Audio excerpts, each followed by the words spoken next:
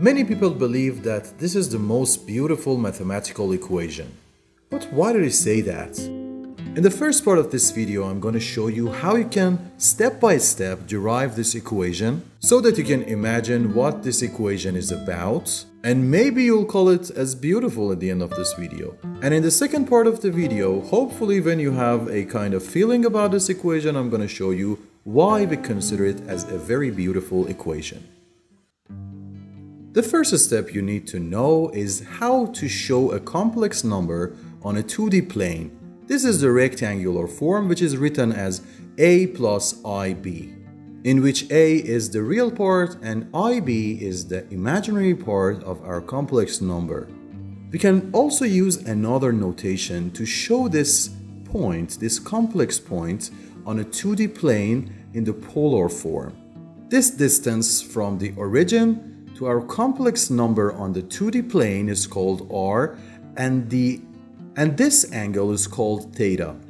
As you can see, we have an x component and a y component, so we can say a is equal to r cosine theta and b is equal to r sine theta.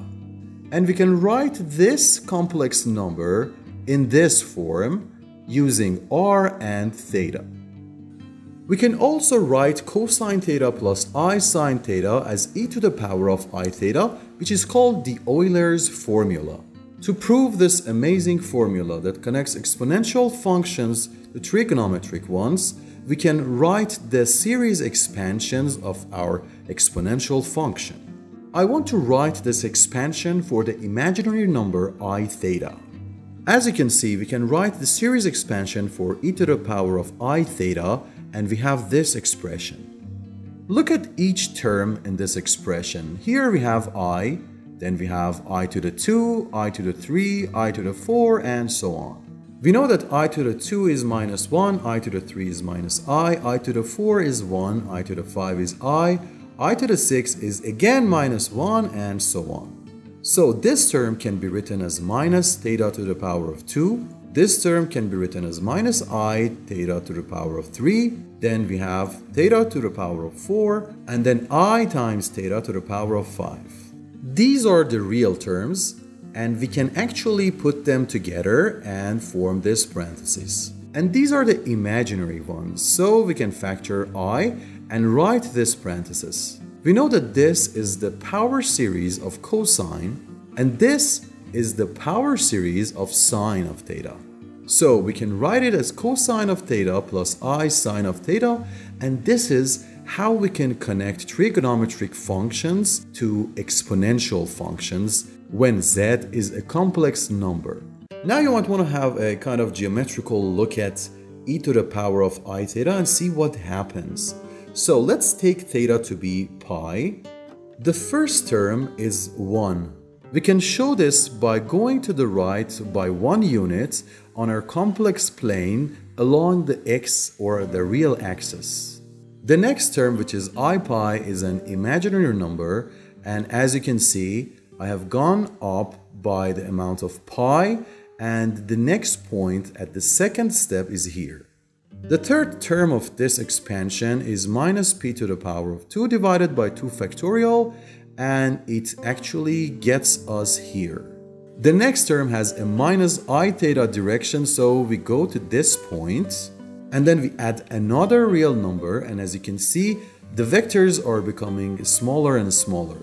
And then we add another positive imaginary number, and we are here. And then another negative real number, a negative imaginary number, a positive real number, and finally a positive imaginary number. If you take a closer look at this part, you can see we are reaching minus 1. This point is exactly minus 0.976 plus 0.0069i, and it's almost a very good estimation of minus 1. So we can write a complex number either in the rectangular form or the polar form. And the amazing part here is that the trigonometric functions are somehow related to the exponential functions. Now let's take a look at an example. I want to write this rectangular form complex number in this polar form, so I need to find r and find theta. If I multiply our complex number with another version of itself in which I is changed to minus I and it's called the complex conjugate, we get a real number. In this form, z star or z bar are used for actually writing complex conjugates. So this is our complex conjugate. So if we multiply z with its complex conjugate, we can find r squared, and as you can see, r squared is 4 plus 12 root, and it is 4. So we expect to find our point, our complex point on this circle.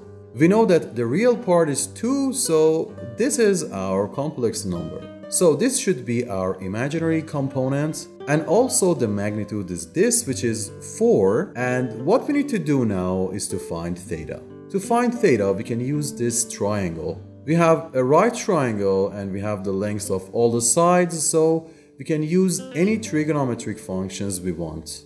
I use sine of theta, and it is square root of 3 over 2, and we find theta to be pi over 3 or 60 degrees plus 2n pi. N can be any integer. The reason is that if I rotate by 2 pi, I get to the same point, and even if I actually rotate by minus 2 pi, I have the same point, and that's why I wrote 2n pi. So this is z, and this is its conjugate. So let's review what we have learned. This is how we show a complex number. This is the real part, and this is the imaginary part. And we can also write it in the polar form, in which r is the modulus of z, or the magnitude of our complex number. And we can use the complex conjugate to find it. Complex conjugate can be written like r times e to the power of minus I theta, or a minus ib. And as you can see, r and a and b are related like this. And finally, this is the relation between theta and our real and imaginary parts. So let's find e to the power of I pi on this plane. This is our general polar formula. So r is 1, and we expect to find our point on this circle. Our angle is pi, so this is our complex number on the plane.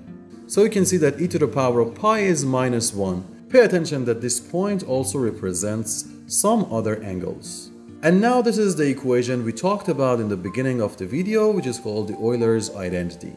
So now let's get to the second part of our video and see why this equation is considered as the most beautiful mathematical equation by a lot of people. Actually, I see this equation as a celebration of math. Look at the components we have here. We have 1. This is the most ancient number we know. The next thing we have is 0, the number that defines nothingness.